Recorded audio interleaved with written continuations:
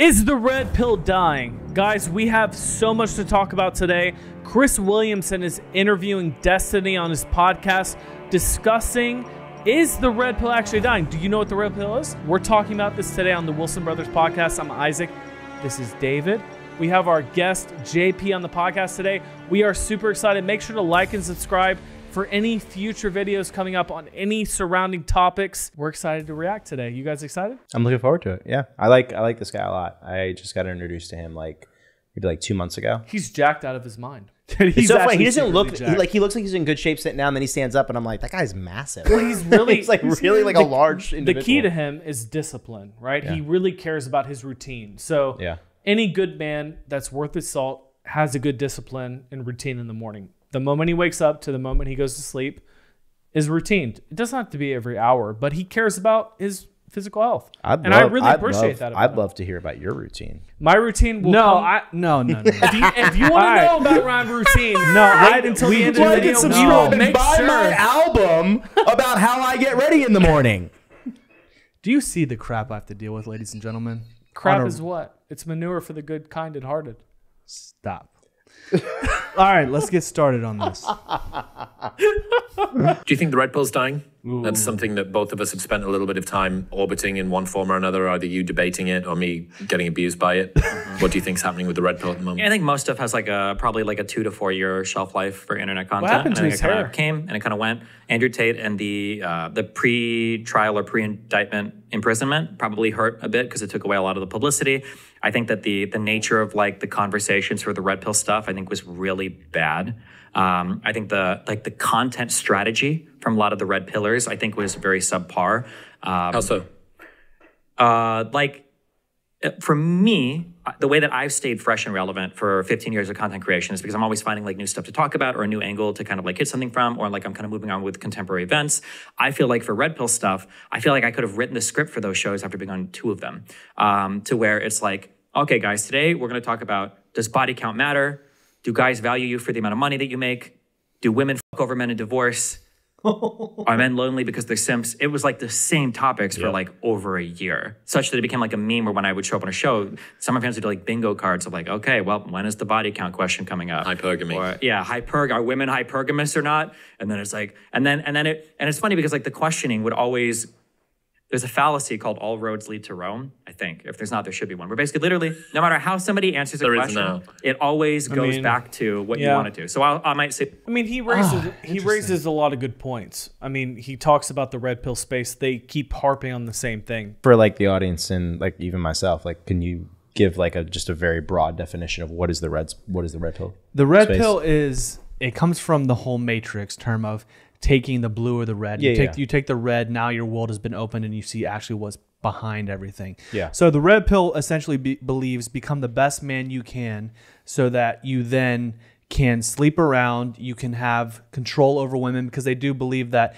women are meant to just purely be at home and men are the alpha species essentially. So men dominate women. Yeah, they believe dominate in a sense. They believe men can sleep around and women should remain virgins, which is kind of weird to think about. But here's the thing. It's the reward of financial, spiritual discipline is sexual promiscuity. Yeah. That is the reward of the other disciplines. Yeah, so what they talk about mostly is, it's kind of like what Goggins talks about is an aspect of the red pill. Okay. Because the core of the red pill is to empower men to not be weak anymore and to be strong. That's the foundation. And that's the part of Andrew Tate I 100% agree with, is become the strongest man you can so that you make your woman feel safe and just become masculine. So what I'm hearing essentially is a very superficial idea of I am this great figure from a worldly perspective, but spiritually I'm poor. It lacks morality, and that's the problem I have. It lacks depth. Yeah, so internally I'm broken. Yeah, that's what. So you compensate with the alpha mentality of I work out really. It's funny. I was at the gym the other day. There was a group of these guys, and they were just talking. It's so funny. I'm older now, 32, but I hear these younger guys talking, and they're talking about effing this girl and hitting it from behind, and they were having very grotesque conversation in the gym. Yeah, and I could tell some other people were uncomfortable, and I'm listening to it, and I was like, man, these guys are such idiots. What do you think your antidote to that is? Well, when we were talking previously, talking about one, they're super insecure. Yep. Like that's just a simple reality, right? Like two, they get in these packs because they're not capable of spending time alone and really figuring out who they are. Yeah. So they need other people to validate their behavior and who they are as people. So like you look at a lot of these red pill society stuff that like these videos come out, like they're cults, they're groups. Like you have to group together because individually you're nothing. They're silos of what you believe, and anything that you don't believe, you push out. It's like any other belief where if you tell me, hey man, this is what we're going to do, because this is what men do. This is what alphas do. This is what the bros are about. And I disagree with you. Well, now I'm not a part of that. Yeah, he's not about what we're about. But it's like the reality is, if you don't have a basis and a foundation for what you truly believe and understand that at a deep core level, if I can't put my head down at night and say, hey, I did the best I could today because of these factors, and I know how I treat people and I know where I'm going when I die. Listen, Andrew Tate, all these guys, I'm sure they have a strong belief of what they are, but I know they're poor because I've been in that same situation where you act really great and wonderful in front of people, but behind closed doors, you're broken. Yeah, I mean, I like a lot of things that the red pill space believes in when it comes to discipline, because it's helped me, just like David Goggins. Like what David Goggins preaches is part of what the red pill space believes, but the red pill space takes it too far. Yeah. Meaning, for example, they don't believe that men should get married because then the women can take advantage of them and leave them. They believe that if you're in a relationship, as long as you're providing for that woman, you can go out and cheat on her, but the woman should be okay with that because you're taking care of her financially. Therefore, that's her one need, and she just wants to feel secure. They don't understand the value of an actual marriage and having kids that you personally raise.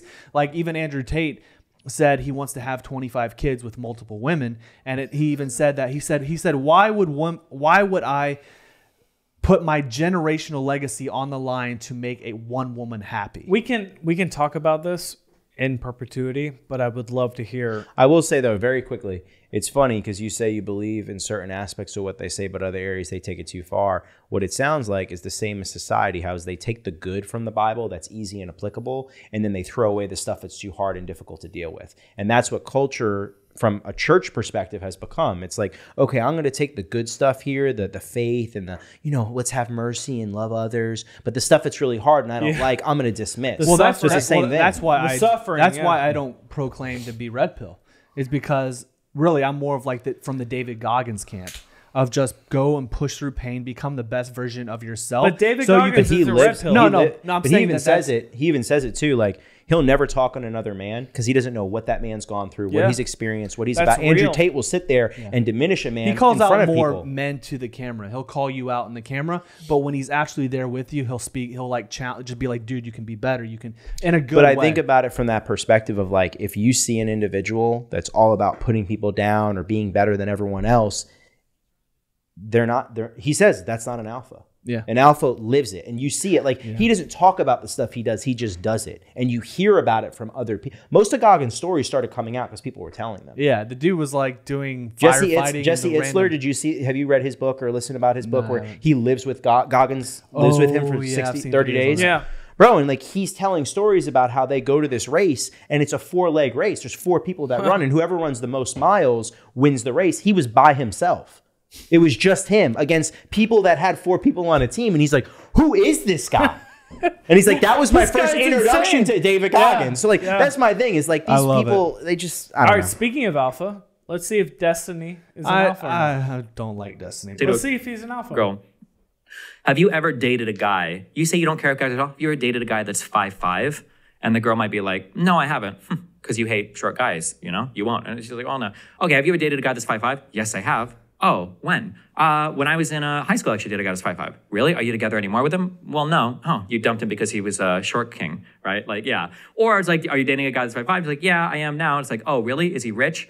No, he's not that rich. Does he have a huge dick? Yeah, his dick is pretty big. Oh, hypergamous. You just want the pool boy. You're probably gonna, find a rich guy. Like, there's always Andrew Tate actually is the perfect example of the all roads lead to Rome. Okay, when Andrew Tate had the pretrial imprisonment, there were never going to be charges because it was all a scam. It was just a sham kangaroo court. Now that there are charges, if there wouldn't have been charges and he would have been released with no charges, no indictment, it was because obviously it was a scam, right? But now that there are charges, Well, obviously, because it's a scam. Of course, they're going to make up charges. So now they're going to go to court, and if they go to court and they get, if they go to court and they beat the charges, it's because it was bullshit the whole time.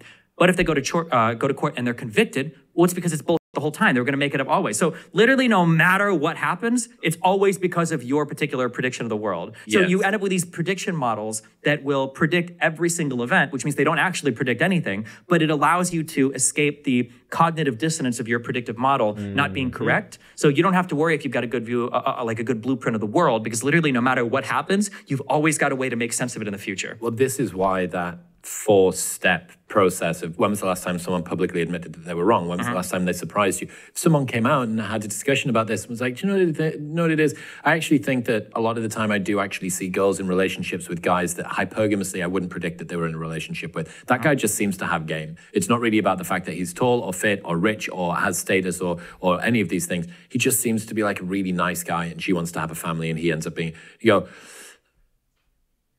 I wasn't expecting that. I wasn't expecting that. That was something that would have surprised me. You think, okay, well, that shows an evolution of talking points, but I don't know how many times.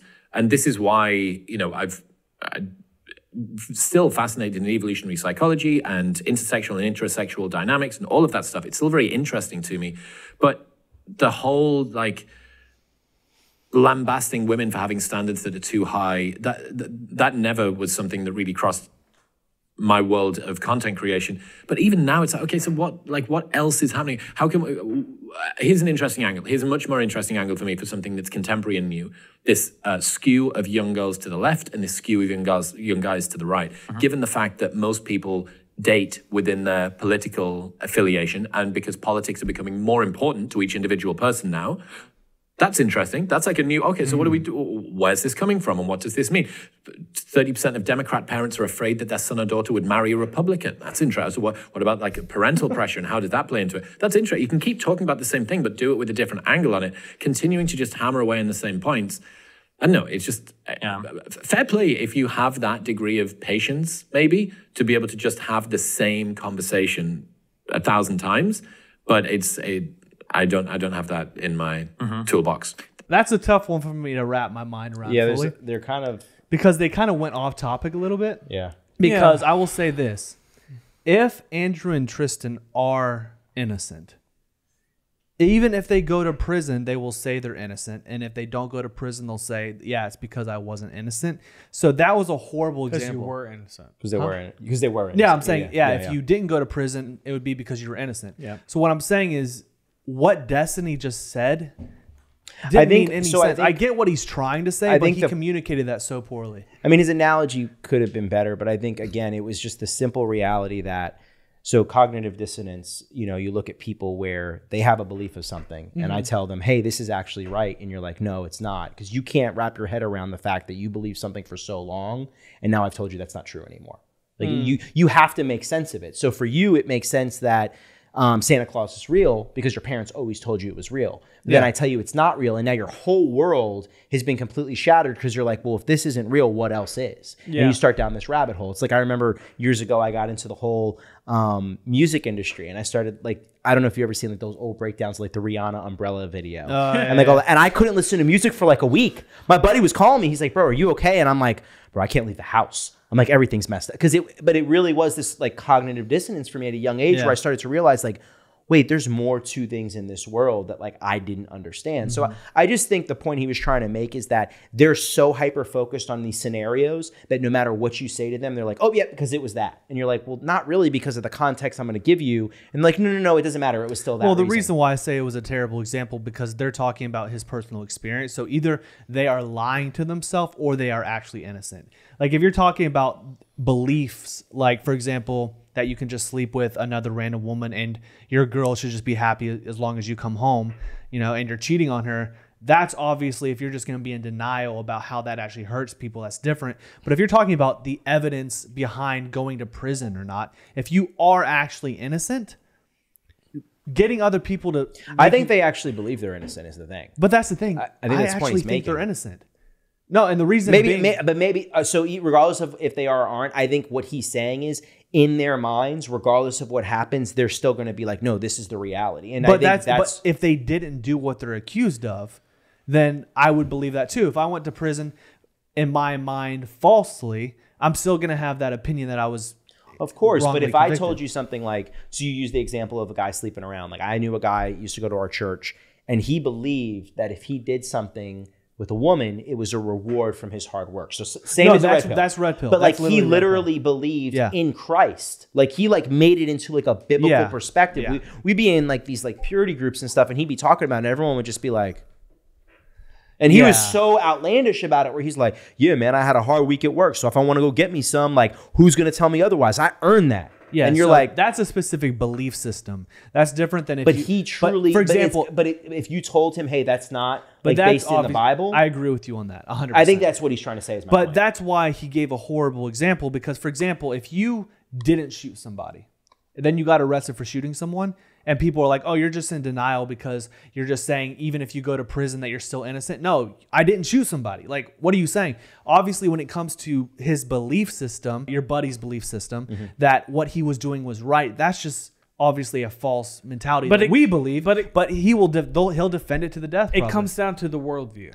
Yeah. Because Destiny, if you know his past, his wife cheated on him. He was in an open relationship for a long period of time. I don't like Destiny at all, dude. Hearing him talk makes my skin crawl. Context is important. He was in a relationship with a woman. They had an open relationship, and they decided, hey, we're just going to see whoever we want.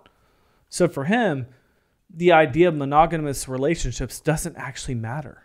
It means nothing. So he's hypocritical. So no, it's not just hypocriticalness. The foundational worldview that he's talking about, it's completely against what he's saying because it doesn't actually match up with the ideologies that he's talking about. Yeah.